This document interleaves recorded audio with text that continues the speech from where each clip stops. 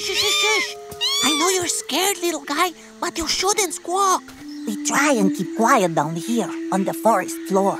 Why do you need to keep quiet? Because jaguars slink through the branches, hunting for tasty snacks.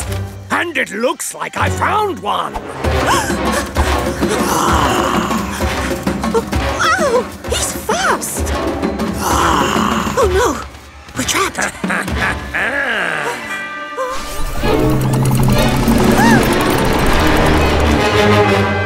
What's that?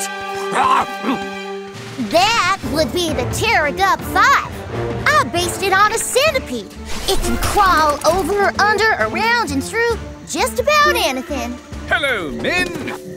Inky, what are you doing here? You said I should see the rainforest for myself. Don't be afraid, little one. There, all better. Oh, my. He really likes you, Peso. We still need to get him back to his parents. I reckon the Terra GUP-5 can handle the climb. Hold on tight. Terra GUP-5 has powerful traps. They can grip down on the tree trunk or just about anything you want to climb. Ah, here's where the river dries out, just like Min said. Aye, it's all dried up trees, logs and... Yow! I've got mud all in me boots. Barnacles to Dashy. What can you see from the air? We can see everything, Captain. There's not a cloud in the sky. And that's the problem. No clouds means no rain in the rainforest. From up here, we can see trees drying up and a long row of bare branches that should be leafy and green. And look, that's where the river used to be. We'll keep circling so we can see how much of the forest is affected. Thanks, Dashy. This river brought water to a lot of trees in this part of the rainforest. Now those trees and all the creatures that live in them are in danger.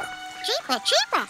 Thanks, matey. Just the thing I need to scrape the mud off me boots. I'll just take a seat on this log and... Hey, get off of me!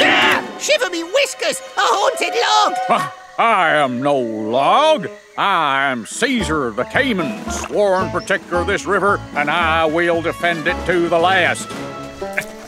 Or I would if I wasn't stuck in this here mud. Hang on, matey. We'll have you out of this mud in a jiffy. To the Octoray. Wow, look at that! I'm Captain Barnacles. I like to go with the flow. Above and beyond!